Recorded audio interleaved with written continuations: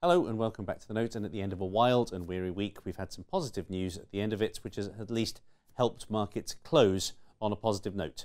First of all, let's take a look at European economic growth data. We had a lot of it today. If we see Germany's GDP numbers, you can see that there's still nothing exactly very exciting, but the fact that German growth is still positive and accelerating from its low base is obviously very encouraging given the extent of the nerves that we have had of late. The broadly positive numbers from the rest of Europe as well, at least compared to expectation.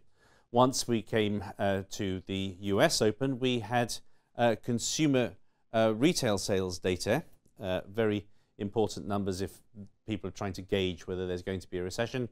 There was plenty of whisper numbers that we could see a further deceleration of what has obviously been quite a concerning slowing down trend. Instead, we saw quite a positive number. It just might indicate that people are at last beginning to spend the savings they've derived from cheaper fuel. Too soon to tell, but obviously a sign of some encouragement.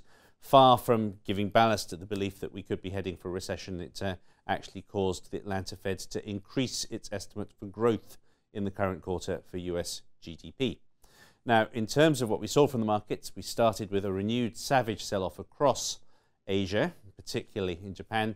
But then we saw a rebound from low levels in Europe. Now, that's not just about the growth numbers. We also saw a very positive response to Deutsche Bank's plan to buy back some of its debt securities.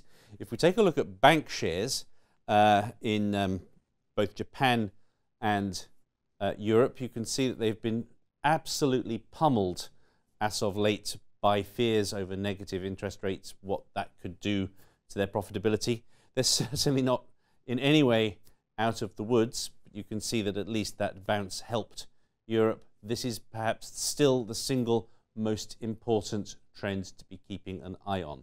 If you have this kind of radical worry about the financial sector, it's very difficult to see growth going from there. Now, elsewhere in the markets, we saw a very dramatic rebound for the oil price in percentage terms, although that was really only because it had fallen so far in the first place. You saw a relatively calm day in the bond markets. You saw some recovery from what are still very poor levels for the S&P 500. But perhaps one final chart I'd like to show, which does tell us something quite startling. This is the value of the yen compared to the US dollar. As this line falls, so the yen strengthens. Japan, being a big exporter, could do with a weaker currency. The very sharp fall you see here follows the Bank of Japan's decision to move to negative interest rates. It is startling how negatively, how counterintuitively that has been received. It really knocks the notion that central banks are in control, that central banks have further ammunition. A large part of the reason that they went for negative rates rather than buying more assets was the sense that they were running out of bonds to buy.